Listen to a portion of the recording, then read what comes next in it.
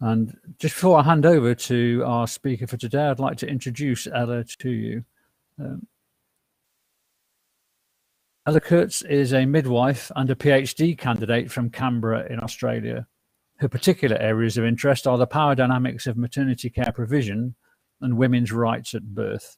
And one of our committee, Deborah Davis, is one of her supervisors. So without further ado, let me hand over to Ella. Hello everyone, thanks for being in the session. Thanks to have you all here. It's nice to see that some of you are practice midwives. I'll be interested to look at your questions as I'm going along. Please feel free to ask anything anytime or try to feel free to feedback. Or even if you just relate to anything and things like that, please feel free to. Oh, I'm just hearing that the sound's not great. Let me just adjust that. Oh. Okay, let's try this. Can anybody, how's this sounding, everyone? A little bit clearer or still not loud enough? Much better. I'll do a little bit more testing. Much better. Okay, let me know how that's going. Thanks, everyone. So I wanted to tell you a little bit about me and the motivation presentation to start out with. Thanks, Chris, for introducing me. So yes, I am a midwife and I'm a PhD student now, and my supervisor, Deb Davis, is here in our virtual room. Say hi. And just over a year ago, I gave birth to my second child at home. My interest in home birth grew out of my work as a midwife, as I began to see how the mainstream systems a lot of women in Australia have their babies in really seemed to hinder the physiology of birth. Then, just recently, when I experienced home birth myself, I gained a very personal understanding of what a good option home birth can be for women. So that's another story. So for this piece of research for my PhD, I wanted to explore why so many people in Australia seem to be against home birth, or maybe just uncomfortable with the idea of it, even though research on the area shows home birth to be quite a good maternity care option for women for a number of reasons. I thought looking at the media might be a good approach to understand what people think about home birth and why, because I have noticed that the media gave a lot of attention to any home birth fatality and described home birth in a really negative way around any incidences of fatality. But at the same time, I didn't really notice any media reporting, or perhaps very little, minimal media coverage of hospital fatality, even though I was sure that the numbers for hospital fatality in childbirth were likely to be a lot bigger than home birth fatality, seeing as the home birth rate in Australia is less than 1%. So just from numbers alone, there would have to be more hospital fatality at childbirth than in home birth. So first to the research, home birth for low-risk women attended by competent midwives who are networked within responsive maternity care services is a viable option with good outcomes for women and their babies. I guess it's important to note that a lot of evidence that we have talks about the physical safety of home for women and babies at home birth. Yes, that's right, Sheila. And so these studies are trying to show that the physical safety for both mothers and baby is equal to the physical safety of those women and babies in the hospital, especially for the low-risk population, as Sheila was pointing out there. But that home birth can actually be quite protective, and perhaps one could argue even safer for women in terms of emotional safety than hospital birth. But yeah, in this media analysis, kind of focusing on safety as a physical outcome that mom and baby are both going to be staying alive.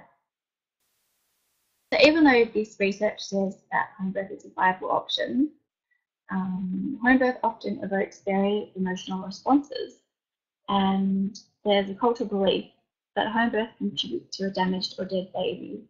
So that remains a really widely held view, which continues to drive the anti-home birth debate. An Australian midwife and scholar, Hannah Darwin, suggests in one of her articles that more research about the benefits of home birth won't end the home birth debate because the polarisation the debate produces is too powerful. So in a maternity care world in which evidence-based practice is our mantra, this idea is really interesting to me because it really seems to shine a light on, I guess, the space between the evidence, or which is in this case based on our scientific understanding of birth and how birth works, and our belief. And backs up theorists who say that people often form ideas based, or more, perhaps I should say more easily form ideas based on emotion rather than facts and logic. So on to our next slide. Yeah. So you might be interested in what the stats in Australia are. That was the first thing I thought I should look into, starting out on this media analysis, because I didn't really know what they might be. And I discovered we don't have a precise measure or comparison at this stage in Australia, although an Australian birthplace study is underway, which will mimic the UK birthplace study. What we do know at this stage is that the incidence of home birth mortality is collected, but not released because the incidence is so low that individuals could be identified in the data, so they're not able to release it. And also from some retrospective studies in 2013, 2014, that there's no statistically significant difference in stillbirth and early neonatal deaths between giving birth in hospital or at home.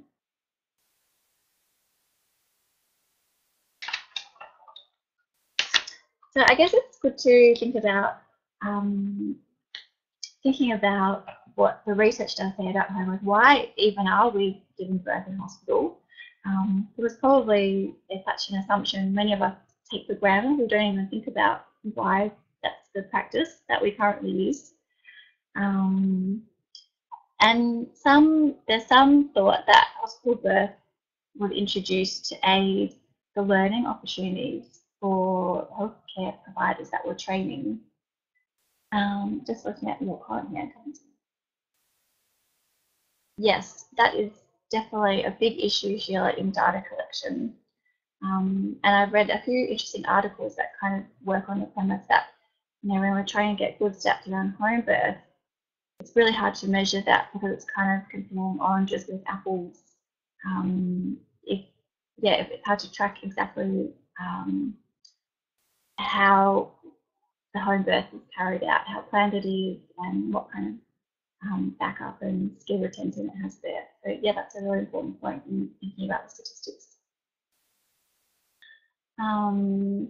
So the idea was that the hospital perhaps was introduced to aid learning opportunities for training, so that healthcare providers were more easily in a position to learn. There was a group of women in the hospital at the same time, and that aided healthcare providers training. And it might come as a surprise to you, or perhaps you know this already, it came as a surprise to me to learn that early hospital perinatal mortality rates were really high, which was due mainly to imprudent forceps used, and also the spread of puerperal fever between women because of practitioner ignorance around germ transmission, like hand washing practices and the use of unsterilised equipment. But around at this time, women were held responsible for bringing the fever into the hospital with them rather than catching it in hospital. And the idea that hospitals increased perinatal deaths didn't enter wider cultural ideology or mindset. The relocation did coincide with a general advancement in population health outcomes and life expectancy. the advancements, which at the time were likely thought to be due to innovation, I guess you could say, from the medical profession. But today we understand that it probably wasn't the medical improvement that helped these outcomes, improve these outcomes, but non-medical improvements like great access to food or housing and sanitation, which were probably more effective in combating the poor health outcomes associated with that period of time. Okay.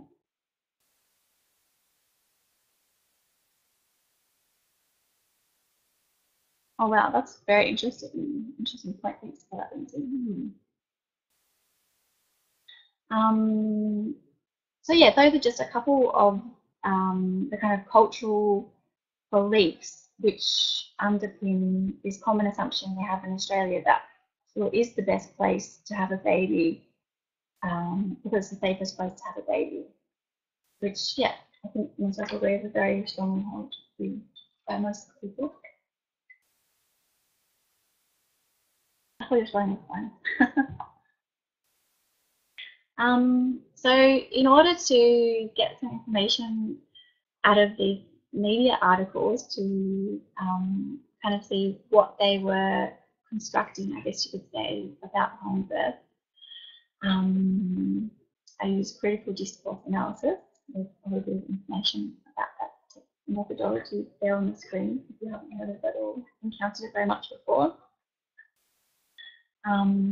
Because it was a good methodology to use because as a vehicle for cultural belief, the media reflect but also create cultural norms of birth, or of everything, but in this case birth. And this is done through the way words are used and how they portray events, how they tap into ideologies, cultural mindset and ideas that we have about the way the world works. So probably especially in this area, which as I mentioned before, evokes a very emotional response in people, the media is really able to contribute to and promote a particular way of doing birth as normal and common sense and other ways as wrong.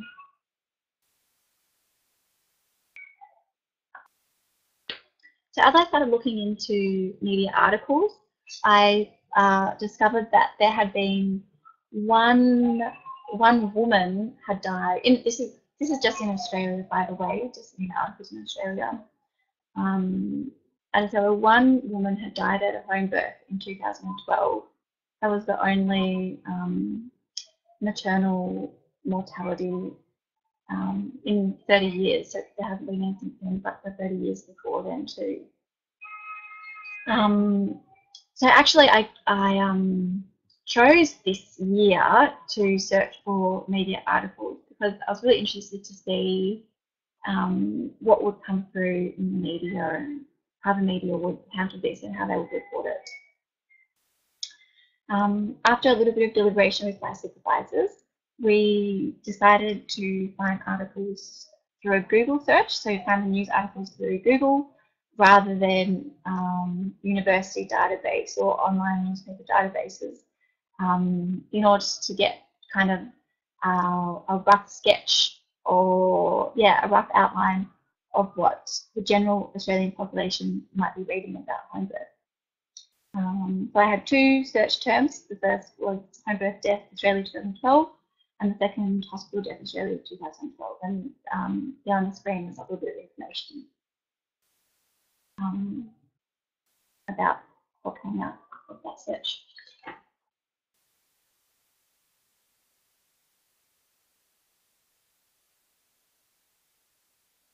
So I want to run through the main themes that came out when I was coding these articles that came out of the search. So the first thing that was just seemed to saturate all of the articles was the criminalisation of home birth, but it's really something illegal. So this was done in a few ways of the language. To give you an example, home birth was described as a major crime, a criminal offence, and midwives who were deregistered, but who perhaps still practiced. So that's a bit of a murky area in the way it was reported, but they were described as escaping the law, and that was seen to be, I guess, immoral. Mostly it was the health professional, so the midwife, and nearly all of these articles, bar one, were about an independent midwife, not home birth a publicly funded home birth model. So it was the independent midwife who was targeted and described as breaking the law. So the woman and all her family wasn't really described as being law breakers and straight, but there's other stuff that we will come to later. Yeah, so these midwives, I guess, were described as very renegade and outside of the law. In contrast, hospital mortality was described differently. It was described as sad and unfortunate and an incident to learn from. So something that you could take note of what had happened to improve hospital processes. For example, communication between doctors, or not, I think there was one as the doctors, but whoever staff were around, that there needs to be improving communication systems or that kind of thing. So it was kind of not an individual attack on any care provider. And yeah, we're seeing something that needed to be improved next time rather than something.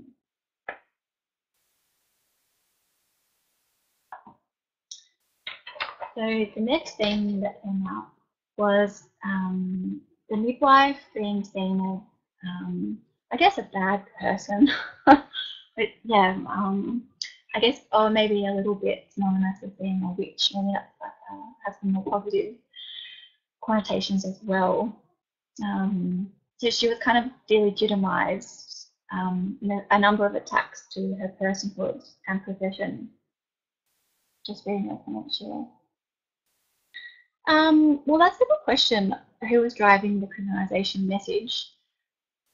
I guess in these media articles, it is one reporter that takes an angle on what they want to say about whatever incident has happened. I guess a lot of that came through was what coroners had said, so the legal system, and that came through quite strongly in a lot of articles that the coroner said this, the coroner said that. So yeah, I guess reflecting those legal systems. Sometimes doctors, maybe they didn't say criminal as much, but they would say that, yeah, like in their opinion, midwives have been practicing in their own way, or yeah, leading to this idea that the midwife was ignorant, which is part of this character assassination, actually. Yes, so there were character flaws ascribed to home birth midwives.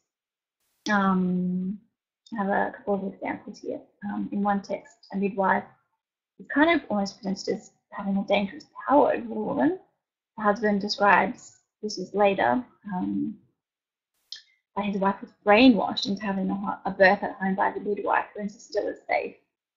And also, apparently this woman was heard to have pleaded for help before her death. In this article, implying that the midwife wouldn't help her in her final moments, which I think paints a very strong and emotive scene. So that was kind of the midwife being dangerous, I guess. Also, the midwives were, the way they were described, they were made to seem like they were incompetent or ignorant. So, for example, that they committed a horrifying catalogue of errors, or that the care they provided fell significantly short of the standard expected, or that they needed a greater level of assistance to properly manage the complication. And actually, in a kind of a colonial setting, one midwife describes why she has practiced in a certain way, using some evidence to say this is why she practiced in this particular way, citing some evidence. And the coroner, I guess, doesn't agree with her opinion, and so describes, in this situation, describes her views on birth as idiosyncratic and rejects part of the evidence she puts forward to support her claims. Yes, so in contrast, there isn't that character assassination for hospital death. So a little bit similar to the last slide that I showed you, they were attributed to unfortunate circumstances. And yeah, just found there should have been better communication.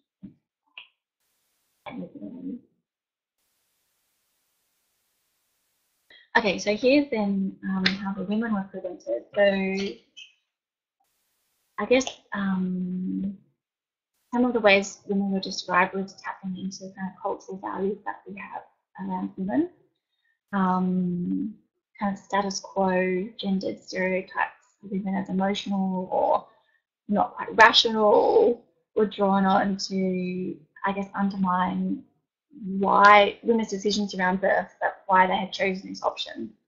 The main one was that they weren't well educated, or they weren't educated enough, which I guess, you know, we're probably in this room, we know that's probably not true, that a lot of women that would choose home birth would actually know a lot about home birth and have done extra research about it to back up their decision in a society that isn't comfortable with home birth. But yeah, that was really presented that women didn't know and that they should have sought outside medical advice, that they needed better education, and yeah, that if they had known more, they would have chosen a different option, which could be true for some women, but I'm sure it isn't true for all of them.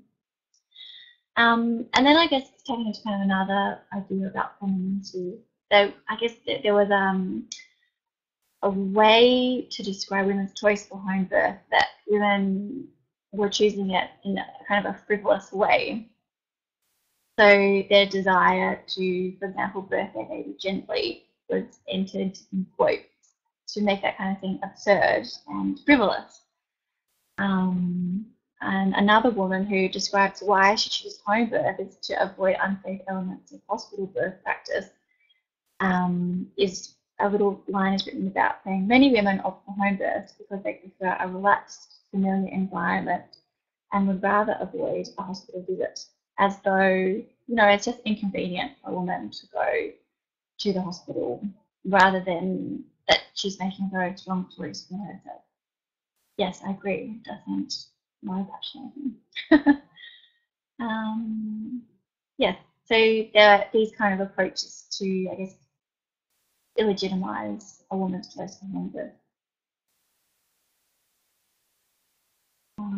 Yes, this is one of my favourite lines in an article actually, where it was written, "We contend that the choice to have a really lovely spontaneous birth at home," which is written in quotation marks, that part, is only justified if it exposes the future child to zero risk of avoidable disability, and this is just not the case.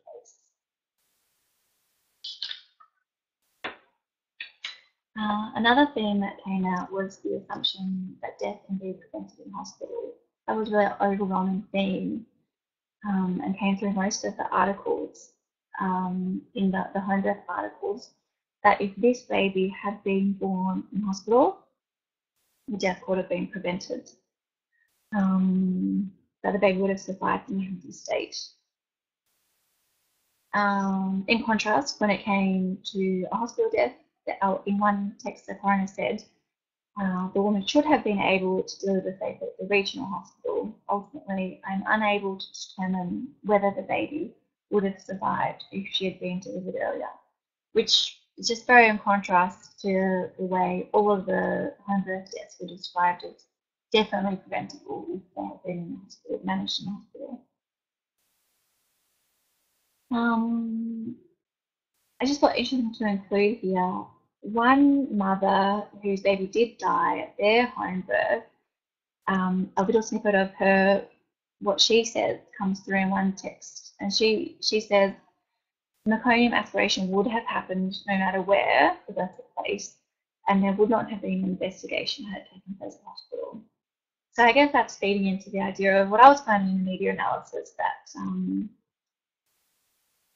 yeah, she's kind of questioning the dominant assumption that hospital birth can prevent every newborn death, saying that maybe some babies would die regardless, unfortunately.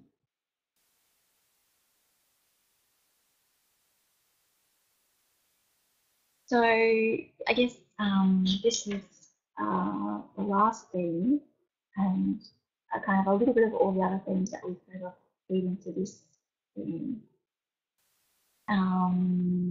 And this kind of is the assumption that death is preventable in hospital is matched by the assumption that home birth is inherently risky. So that was kind of coming from all of the other themes. But that it's reported in the media that home birth isn't safe, which doesn't really reflect what we know, the research to say at all. But that doesn't make it into the articles, into any of these articles that I saw. So, for example, the safety of home birth is a subject of frequent debate, and many experts have called for a ban on the birthing technique. So that line that was in one of the texts, that I guess that is true that it's often in frequent debate, but it kind of suggests that there isn't any positive research about home birth, even though we know that there is a good body to support it. Or kind of taking the tone that women who give birth outside of hospital, outside of a clinical setting, always put themselves and newborns at risk. So kind of a blanket statement. Another text urged professionals to encourage women to deliver in a safe clinical setting and also practice safe and competent obstetrics. Yeah, once again, all those things feeding into this idea that birth at home is risky.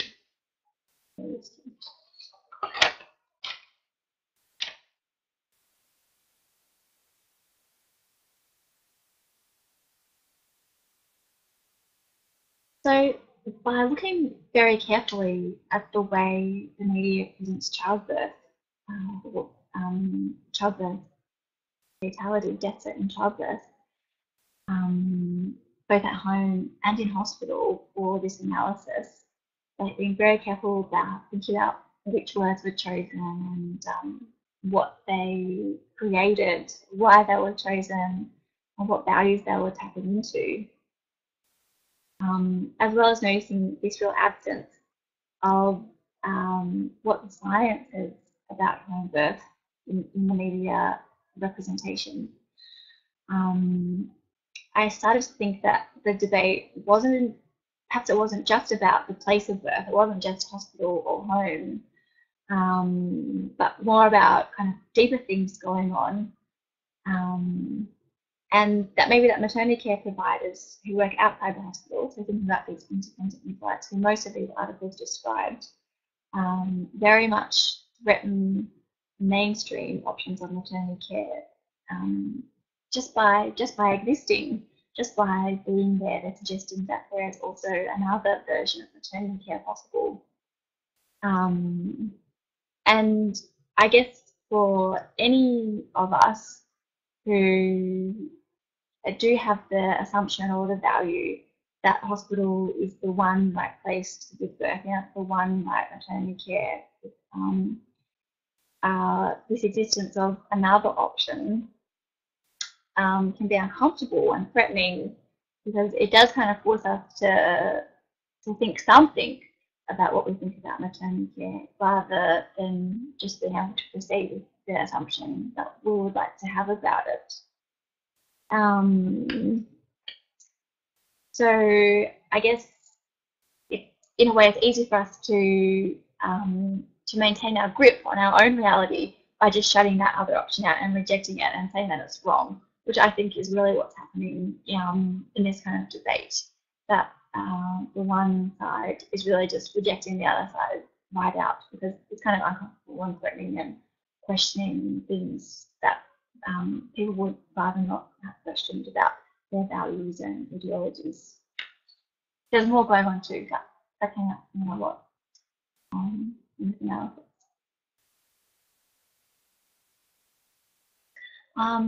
Yeah, so these were a few things that I wanted to leave you with to recap. So take a moment to read them. I guess, yeah, the analysis made me think more about how our maternity care is probably based often on emotive thinking rather than scientific evidence, even though we don't hold that to be the case. If you ask people, I'm sure people will say that it was based on scientific evidence.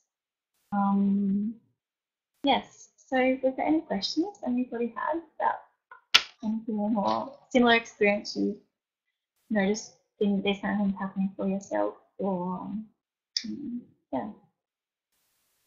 By the way, I just want to say too, you probably noticed that I have some references throughout, and I haven't included them on here, but if anybody's interested in seeing any of those, please let me know and I can get them to you. If any particular area anyone's interested in. Thank you, Ella. That was a really interesting insight into the research you've been doing, and opened my eyes and about quite a lot as well. Especially as I have a young grandson, and my daughter is going to have a baby at the end of the year, so it'll be interesting to see how that plays out.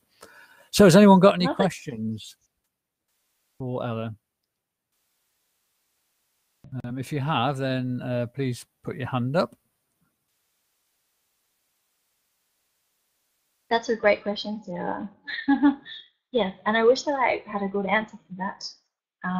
Maybe someone in this room will have a good idea.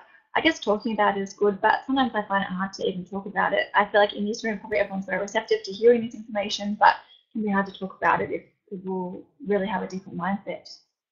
I'm interested to hear what everyone else thinks about how we can change these kind of cultural ideas. I'm just reading your comment, Lindsay. Yes, I just to your point about difference between Australia and New Zealand. I haven't worked in New Zealand as a midwife. I've been doing it on a holiday, but I always hear, like, I do always have feeling it's really more progressive than Australia in these ways. But Deb, you might have some interesting insights into that, about the way they structure the legal side of things. That's right.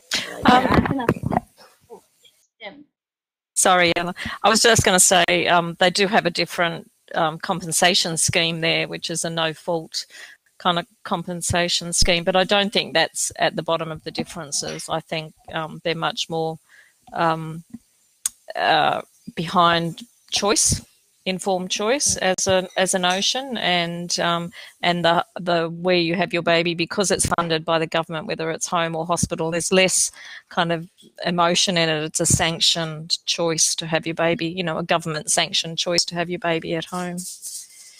I think that government sanctioning is very important, isn't it? And I can see that even for us in Canberra, because we now have publicly funded homebirth, which has not been highly taken up, but it is sanctioned by the government, which makes it, yeah, it's almost beyond the reproaches that these independent midwives are facing in some strange way. Actually, oh, that's really a pity to hear that. So, Karen, do you think that why is there midwife shortages at the moment, or is that just an ever-present kind of thing?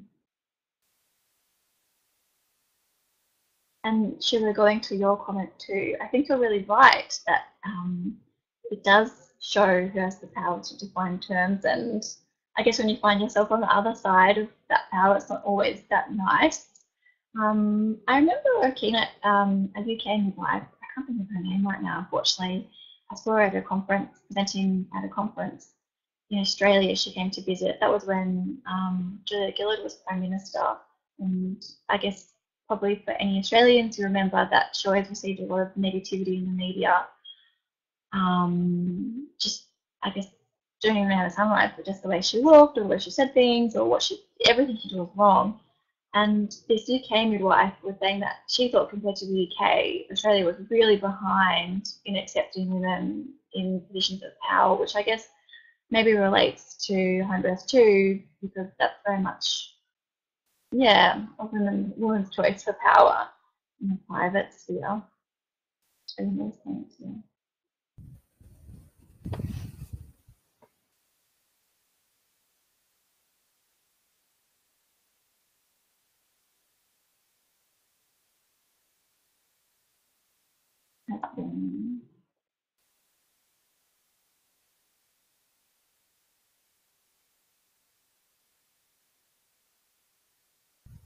Yes, I think that's interesting, Chris, about the cultural differences. I think that probably goes into a lot.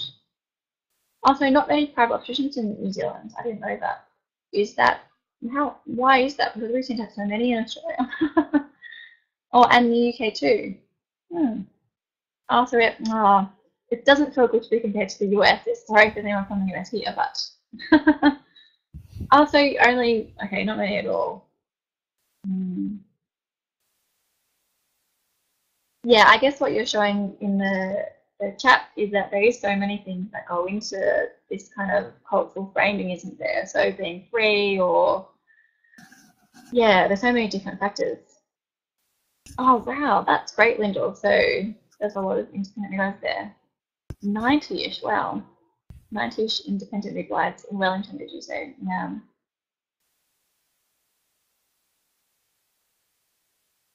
I think, Avril, that seems really ahead of the game too, that private health insurance isn't a big thing in New Zealand. And I feel like in Australia, people really are interested in health insurance. And I can't really understand why, but because it does seem like you often get a better deal in the public system.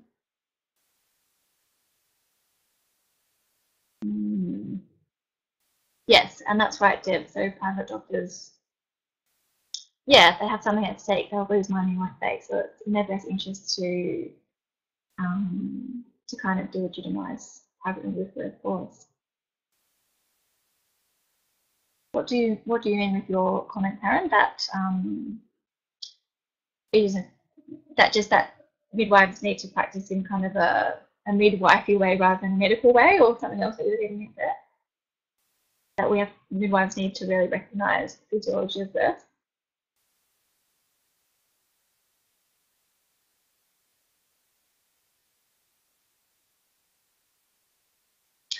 And Chris, actually, I wonder if in the UK, just thinking about what this midwife said, I wonder if, I don't know if you had a lot of contact with home birth, but if you feel like just generally on the streets, even, or people that you meet, if you feel like people are more comfortable with home birth than they are here.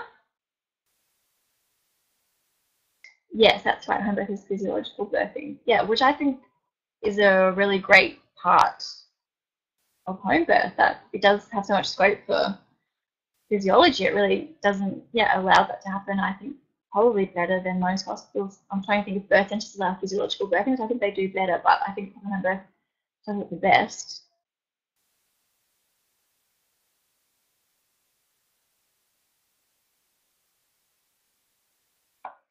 Yes, that does sound good, Lindsay. Just bring that up a bit on there.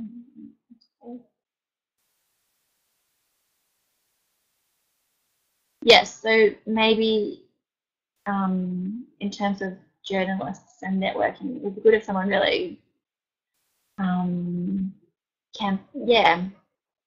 put kind of a campaign together to get some more positive birth stories around. I know that free birth is a really big issue that we're facing in Australia now, because it's very hard to get private home birth access. Yes, and it's a vulnerable position to be in, isn't it? If you feel like birthing in hospital just won't work for you and there's no one else to cover you. Yeah, that's a good point, Sheila. And I think, just speaking for us in Canberra here, as maybe you haven't mentioned, we now have a publicly funded model of home birth running through our birth centre. And there hasn't been significant uptake at all, which is a little bit worrying in case then the powers that be, for me it's a little bit worrying in case the powers that be decide, oh well, women don't want that. But I think you're right that if women, there's kind of that culture of fear around birth, which I think we do have, then of course home birth isn't going to seem like a good option. Or it takes time to talk about those things, doesn't it? And maybe it takes longer than 9 months for women to hear new information about birth and what they can do. And so right. That's interesting about women in New Zealand too. Yeah, I just always get the feeling that New Zealand's like a lot more progressive in terms of everything, culturally, in terms of inclusion and equality. And yes, they wouldn't leave their refugees anywhere. I would take them.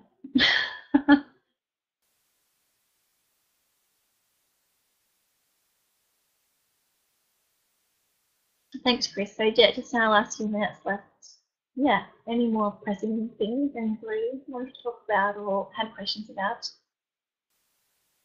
Oh, that's interesting, Carol.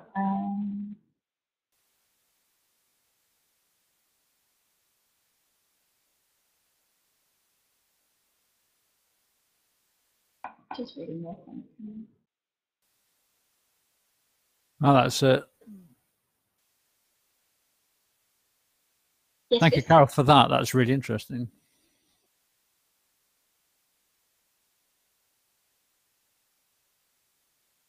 Yeah, that's true. There always like lots of geography to work in Australia. Thank you, everyone, for coming here to the video, and thanks for your interesting discussion points.